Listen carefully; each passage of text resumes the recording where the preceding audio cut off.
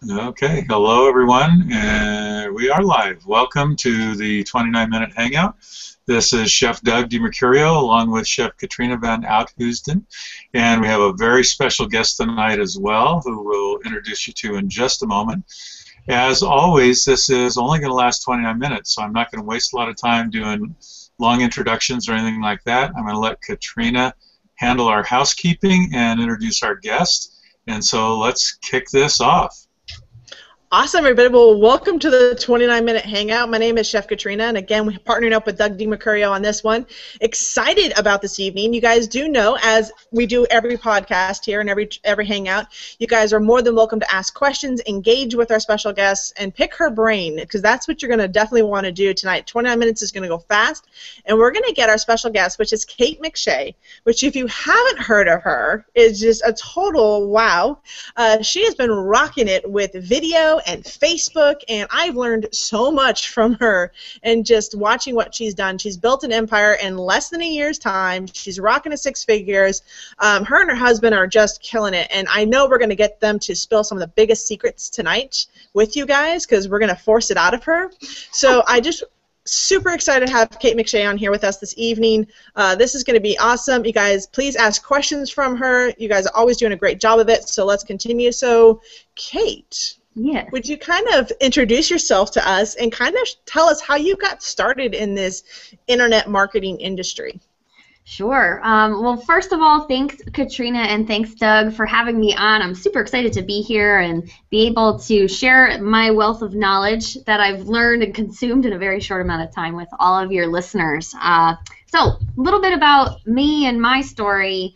Andrew and I do work the business together, however, we have different backgrounds. So I was a previous second grade teacher. I was actually relocating when I started this business when I was going to be moving online. And I had that moment of, do I go and move to Oregon and start up teaching again and start from, bottom floor, all that kind of stuff. I want to have kids. There are so many different thoughts running through my mind.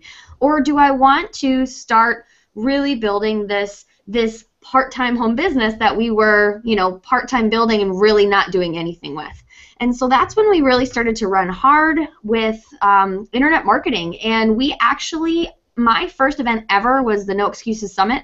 I was not involved in our home business at all. This was something that Andrew was doing late at night after he got home from work, and I was sitting downstairs having a glass of wine, having no clue what he was doing. He was extremely smart and strategic and took me to No Excuses Summit, and I just fell in love with the industry from there. I saw it as a huge potential for me to be able to teach people a skill set outside of my realm of second grade teaching. And so I struggled for about 12 months, really struggled figuring out what I wanted to do. We fell in love with video marketing, started out with YouTube, and that's when we got to the point where when we really took it seriously, we started generating 20, then 50, then 100 leads per day, and then our income started to increase, and it just got to that point where once we started to see momentum, that's when we could really help other people, and it's just been an absolute blast ever since. And now we're speaking and training on the topic of video marketing and branching out into Facebook and blogging and doing a bunch of different stuff, and it's just been an absolute blast. So I'm just curious, what was it when you were at that point where you kind of made the shift and I'm going to say all of a sudden, even though I know it wasn't all of a sudden. Right. But you got to that 20 leads to 50 leads a day. What was it that made the big difference from where you were before to that point in time?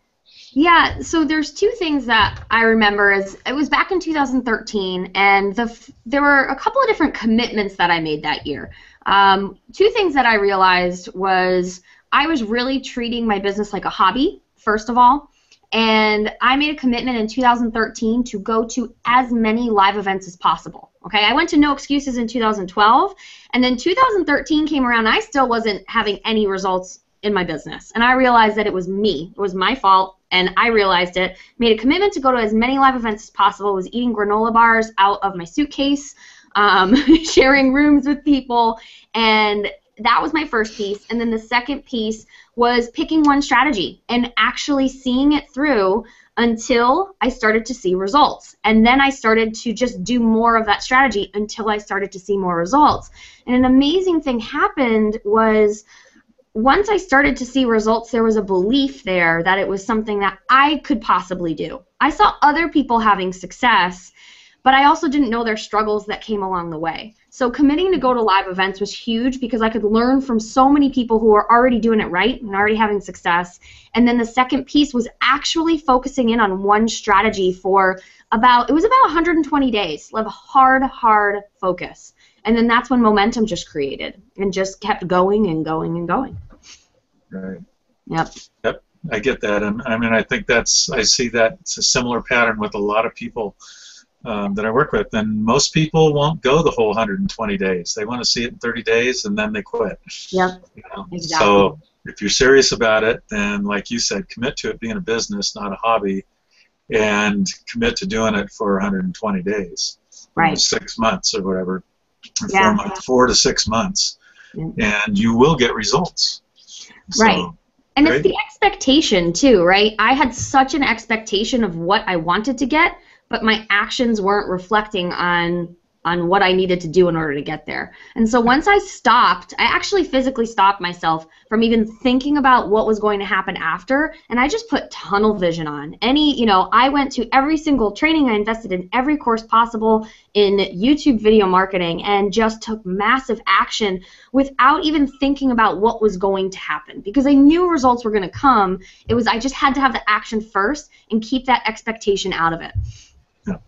Yeah. So I have a question for you. For a lot of people, video is probably one of the scariest things for them to do. Somebody, they hate their hair, they hate the way their voice sounds. And did you have any of that kind of struggle when you first got into video? So answer that question first.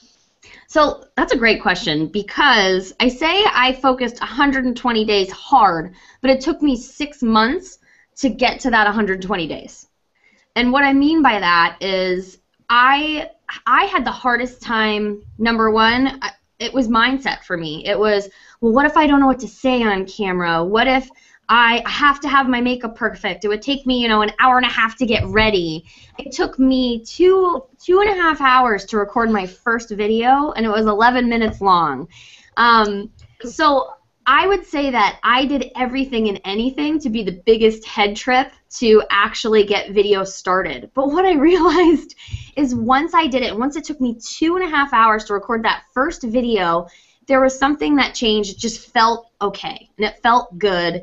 And I got used to the fact of it's not going to be perfect, and I just have to grow. I have to continue to develop, and there's somebody out there who needs me. I believe it was Ray Higdon who said, you're selfish if you're not taking action, and you're selfish if you're not ultra successful, because somebody needs you out there. And the crazy thing is that once I got out of my own head, and once I stopped caring about where I was and what I looked like, we got to 100 leads per day in a 100 square foot loft with fluorescent lighting and the worst camera ever, because I just stopped caring.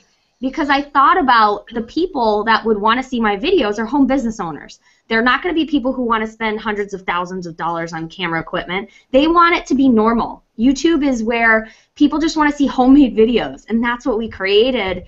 And it was me getting out of my head in order to make that happen. And still, it happens all the time. It happens every time I'm going to hop up to another level. But I would say with video, it's literally jumping in feet first. Don't care about the mess-ups and the screw-ups that you make, because somebody needs to see it. It's really huge. I'll have people who will call and say, your first video, which I think is absolutely terrible, impacted me to want to keep going, stopped me from quitting, helped me do X, Y, Z. And that's the stuff that you never know unless you do it. Yeah, I'm glad you made that point, because so many people, they get stopped because they just don't think that they're having enough impact on people. It's like, well, what do I say? Or, no one's going to listen to me. Right. But like you said, the momentum. It's the continuous of the message. Yes. And you said it right, because that's what impacted me. Ray Higdon said the same thing. I think somewhere in there I caught that same message. You're doing a disservice to somebody, because somebody right now desperately needs to hear you and see you. I mean, I got a cement wall behind me. I'm in a basement with 2 lights. It doesn't stop me from doing a hangout. Right. And that's what I wanted to make sure people really got. And then I guess the second part of that question is not just how, what do you look like? Is your makeup always perfect every single time? Do you do it in your pajamas? But what did you do video on? Yeah, so I've done video on a ton of different stuff. One of my favorite ways where I got started was just through trainings that I was on. And what I used to do, and I think it might come from my teaching background, but it's breaking things down to the super simple. And what I started to realize, because I had an extreme awareness of what other people were doing. And I was noticing that other people were doing trainings that were just about 3 to 5 minutes long. So for me, I wanted to tell people everything and anything, but that could take me, it was taking me like 15 minutes per video. So I started to think about little simple how-tos, okay, depending upon what I wanted to market. If it's a home business, then I'm going to start to think about, okay, well, what do people want? And how can I deliver that to them? So if I was on a webinar and I learned a big, huge strategy on hosting Hangouts, what I would do is I would create little simple videos on how to create my first Hangout, what kind of content can I share, what's the best microphone that I can use, and each one was a different video. So I would take this big overarching theme and break them down into little subjects. I would talk about mindset. If I was on if I listened to a podcast, I would pick one thing from it and not regurgitate word for word, but it was stuff that I was learning. I was allowing people to learn with me along the way, and just became very open about that too. Like, hey, I'm not going to know everything, and there's a lot of stuff that I don't know. However, these are some things that I've learned, and if you know anything else as well, comment. I wanted people to interact with me. How-tos were great. When I started to get really good at a skill set, I started to teach on little teeny tiny tricks that would help people move forward, because that's what people want. They want the basics. Everybody thinks that they need the big picture, but more often than not, what people are looking for are the nitty-gritty, teeny tiny basics just to kind of get them moving forward. That's it. The way to get started. Yeah. Yep, exactly.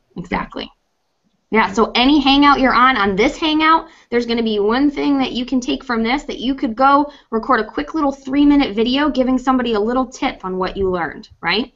I mean, any webinar that you're on, any email that you get that touches you, any book that you're reading, that's what I would do. And I literally would have books in front of my face, and I would be reading off of the book and pointing to this chapter, but it's all part of the process. Sure. Yep. Yeah, and that kind of relates to just going back, don't worry about what it looks like. The more real you are, because really particularly when you're trying to train people how to do this or how to do videos or whatever, you want them to feel like they can do it. Yes. And if you do everything perfectly, they're going to feel like, I can't be that perfect. Yeah, I would purposely stutter and mess up my words in the beginning, because I actually learned, I can't remember who I learned it from, but what I learned was that, when you're talking normal, you don't speak verbatim, word for word. Like a robot, you're just natural. I always tell people to look into the camera and pretend you're talking to your spouse or your best friend, and you're having a cup of coffee with them, and you're just sharing something about your day. That's it. And let yourself come out. I, in the beginning, was very robotic and felt like I had to act like this marketer. I had to sound like this marketer. And it just didn't work for me. I'm just this bubbly, little teeny tiny petite girl, and that completely changed everything for me. Authenticity was huge when I first started out. And that's when people actually started to connect and subscribe and follow and read my emails and respond, was when I became vulnerable and I became authentic. Yeah. Stop trying to be like somebody else and just be who you are. Yep. And don't worry about it. Yeah, that definitely works. And you're a great testament to that, because you're perfect on camera. Thank you. So, great. So I have a quick question. This is off the topic a little bit, but I saw one of your recent videos where you talked about being an unsupportive spouse. Yes. And and relating that to having a significant other or whatever it is who's not supportive of what you're doing. And I just wanted you to touch on that for a little bit. Sure. Do you want me to talk about it from the perspective of what you can do to create more support, or do you want me to share a little bit of our story on what transitioned me from unsupportive spouse? Well, that would support the first question. So, yeah, so what you can do about it and how and how your experience related to that. Awesome. Okay, so little insider secret. I was an extremely unsupportive spouse in the beginning for a couple of different reasons. What I saw Andrew doing, the results that he wasn't getting, and just kind of the lack of conviction that he had, and my ability to not understand, right? If you're working online, it's a very difficult concept for most people to grasp who are used to tangible, right? Who are used to being able to see someone's job, my mother said it to me when I first started out. I know what a nurse is, I know what a teacher is, I know what a doctor is, but I don't know what an internet marketer is. I'm not sure what you do. So there's 3 things that Andrew did which were extremely smart. And I really do, I owe everything to him for doing these 3 things that really changed things for me. And then, in turn, I've also done it myself for unsupportive spouses, or not spouses, family members or friends that just don't get it, right? So 3 things. Number 1, and I spoke about this a little bit earlier, is get them to a live event. Okay? If they really mean that much to you, get them to a live event. Spouses, in particular, if somebody's living with you, or someone who you really care about, boyfriend, girlfriend, whatever it is, get them to a live event for a few different reasons. Number 1, they're going to be surrounded, especially in this profession, with highly positive, driven, motivated people, right? I don't think I've ever been to an event where someone hasn't, where I've ever had an issue, where I've ever met someone and went like, oh geez, like they're a lot of fun, or anything like that. We are all extremely supportive and want to see everybody else succeed. So that, number 1, supportive people, right, at a live event. Number 2, proof that there are others out there. So you're not just sitting by the computer and noticing it. They actually get to meet other people. It's tangible for them at that point, right? And that was huge for me. So just being able to see and touch and speak to and meet other successful people, other people who are in the same position that you are starting out right now, is critical. Then the other 2 things that he did was his change in conviction. So when we were ready to move and we were starting to talk about me potentially getting involved, his conviction and vision on what we could do with the business shifted. And so if you're out there and you're timid and you're uncertain about your success, then your spouse, then your friends, then whoever it is, then your family members will also feel that way as well too. If you know deep down in your heart that this is what you're meant to do and you are meant to make a difference and you are meant to succeed in this business, your conviction will change the way that they think. And the last thing was implementation. Okay, and this didn't come right away. This was after I joined and started working with him. I joined him. His conviction alone in the live events is what got me going. But implementation and consistent implementation, because when he was working with me, we were working together. We were taking action together. And it took me longer, but I would say for anybody out there, take a good hard look in the mirror and ask yourself, am I truly 100% in what I'm doing? Number 2, am I going to be at the next live event that I need to be at in order to meet other people, in order for this to feel tangible for me? Am I going to bring somebody with me? And number 3, am I implementing anything in order to move forward to get results, even if you're not getting them yet? And that was the transition for me. So that's what took me from unsupportive to starting to run a thriving business. And also that's what I've done every single time. I actually gave my parents the live stream because they couldn't come to No Excuses last year when I spoke, but I gave them that live stream just for them to be able to see. Andrew and I take pictures all the time of places we go, but it's also my conviction on how passionate I am about my business and that nobody else is going to tell me what my success is going to look like. And so if you can do those 3 things, then that's going to be a deal breaker. Yeah, that's huge. That's huge. So thank you. There's Welcome. More than one golden nugget there for everybody that's that's viewing or listening to this. So yeah, that was awesome. So I appreciate you going over that. I would say that's definitely a huge piece because I know a lot of people that once they got their spouse to that live event, they said they're in. Like they finally saw the vision that I've been working towards. And it was getting them to live. I mean, I met a lot of people at No Excuses, husbands and wives, and it was like one or the other was kind of on the fence. And then once they attended that live event, they're like, oh, yeah, I totally support you in this. And you're right. It's getting them to these live events, seeing the people, because you and I both know this internet world can kind of seem very one-person, small little box. I'm on an island in the middle of a big ocean and nobody's there, and I got little floaties on and there's no one helping me. So, yeah, huge. Secluded in a concrete basement, right? Yeah, secluded in a concrete basement.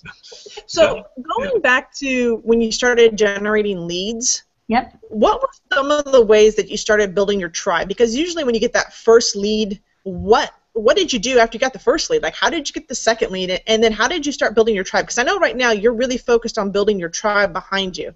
So if you can kind of talk a little bit about that with us. Yeah, sure. So what I started to do is when I got my first lead, I jumped up and down, and I actually personally emailed every single lead, which some people will do, some people won't, but I did. I would personally email every single one and say, hey, just wanted to introduce myself. I'm Kate. I'm a normal, regular person. If you ever have any questions, here's my phone number. I gave everyone my phone number, to the point of where it was starting to get to the point where I had to switch things out because my voicemail box was filling up over and over and over again. But so first lead happened, and we used YouTube. So YouTube was a little different. It wasn't paid, so it's not like I would get a lead and then I would put more money in and get more leads. It was a consistent, gradual process of what would happen, but I would do the same exact thing. Here's what I learned is when you have your first lead, you have a following, no matter what it is. And so now it was my job to start creating that tribe. So what I would do, I emailed every single day during the week. I would take weekends off, but I would do 5 days a week, no questions asked. And what I started doing is I started doing training videos. And I started doing blog posts, and I was terrible at blogging. Heck, I'm still terrible at blogging. I'm working on that. But what I did is I was starting to build my brand. And what I was doing is I was getting people used to getting my emails every single day. Because that one person doesn't know that they're the only person on your list. And that's what I realized. Because in the beginning, I strayed away a little bit. I probably waited until we had like 20 to 30 leads, and then I realized, wait, all of those people have no clue how many people are on my list. And so if I just start getting consistent and I start creating value, then that's going to be huge. So what I would do is I would either write a blog post, I would shoot a YouTube video, or I would send people over to my Facebook fan page. Because what I started very early on out was creating just little different social media hubs for people to be able to find me wherever they could go. And so what I've been doing lately is really building up my fan base on Facebook, because what I've learned is that you can build on your personal profile, but it's not scalable, right? So it's something that can get you a little, like, get you some results, right? And it can get you some thriving results, but how do you build this huge, massive following? And so the fan page, and especially with the direction that Facebook is going in, is they want business owners to have their own fan base. And so I would even just have an image, right? I would talk about something motivational, and I was terrible at email copywriting in the beginning. All these things were things I just had to learn and grow with, but people have stuck around because I'm consistent. And so I would put an image in my email and tell them to go over to my fan page and comment. So it doesn't have to be anything crazy. It's just basically showing them that you're real, reaching out to them personally, and it got to the point where I couldn't personally reach out to that many emails every single day. But I will say, one lead means you have a following, and now your job is to provide value to that following. And that is so key. One person is a following. Pay attention to them. Yeah. Give them the same courtesy that you would like to have back, no matter what you're promoting or what you're offering. Give value back to them. Become that value leader to that one, because that one is definitely going to become a 2 and then a 3, and it's just going to go forward from there. So absolutely. That was massive. One of the questions from our audience as I continue moving this forward is, are we going to see you at No Excuses this year? Yes, you am. Yes, you am. What was that? Yes, you am. Well, then. Yeah. Hey. You are. I will be there. Andrew and I will be speaking. I believe I'm coming in on Thursday at some point, so we'll be around. We're ready to hang out. I can't wait to meet everybody. I know there's a ton of new people coming this year, which is great. And we're going to be talking about some cool Facebook video ad strategies that we're going to be going through with you guys when we speak either on Friday, Saturday, or Sunday. Yeah, we don't know the schedule yet. We just know that it's going to happen. Yes, exactly. Yeah, I'm Awesome. really looking forward to that. So now is the dreaded question that you've probably been hoping I wouldn't ask, but we really want to have you tell us something about Kate that no one else knows. Now, is this from, because now that I've been thinking about it, is this from a business standpoint? Is this just like whatever I want? It's whatever you want, something that nobody knows about you. Okay, so, let's see. All right. Okay, now I get why there's a 30-second freeze here. Got it. Okay. So you must get some interesting responses, huh? Yeah, we do. We do. And like I told you, I generally have to come in and bail you out. It gives you a little extra time to think about it. And there's always this 30 seconds of dead silence otherwise, you know. All right. I can do this. So when I was younger, this is something that probably most people don't know about me now. I was a very into dancing. Was a classically trained ballerina, and I actually dedicate a lot of my work ethic now to starting dance when I was 3 and almost going professional when I was 15, and just how hard I worked and how focused I was and the determination. So that I bring a lot of that to my business. However, I was featured at Christmas time when I was in 6th grade on Good Morning America.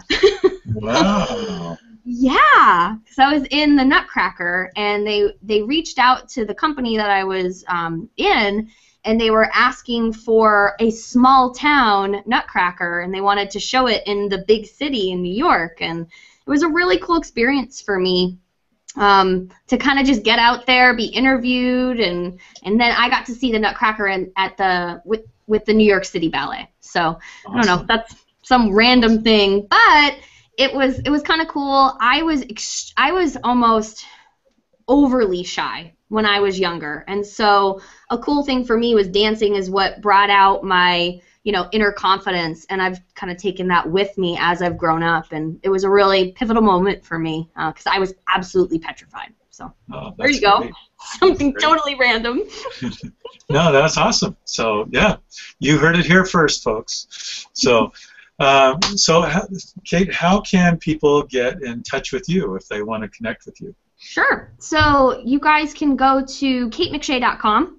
That is my blog. It'll be open in about 2 days, 48 hours, which is really great. And while you wait, you can also go to facebook.com/Kate McShea.online leadership pro. And that's my fan page. That's a great place to stay in touch with me if you want to, hang and get to know more about different trainings that I offer out. Yeah, kind of watch her strategy on Facebook. Maybe you'll learn a thing or two about what she's going to be teaching possibly at this No Excuses event. Yes. So awesome. Yep. All right, we're down to our last 30 seconds, Doug. Okay, well, I'm looking forward to next week. We actually have a dynamic duo that we're going to be interviewing next week. Some guys that started out with network marketing and got into internet marketing because of that, and now have evolved that into their own actual marketing business called Enlightened Marketing. So Jeremy Howie and Tom Murky, a couple of, you probably know them, a couple of internet marketers and great friends of mine that work out of Colorado here. So they're going to be our guests next week. I can hear the timer going off in the background. So that means our 29 minutes are up. Thank you so much to Kate McShea for being our featured guest this week. What an awesome interview. That was great. And we look forward to seeing you next week. I'll let you wrap it up, Katrina. Yeah, thanks, guys, for joining us on the 20-Minute Hangout. Come visit us next week every Tuesday night at 8:30 p.m. Eastern Standard Time. You can catch the replay here on our channel, Google Plus channel, Elite Marketing Chefs, and also catch us on iTunes on the 29-minute Hangout. Just look us up on iTunes. We'll see you guys there. Kate, hang around for just a sec, and we'll see you guys next week. Great.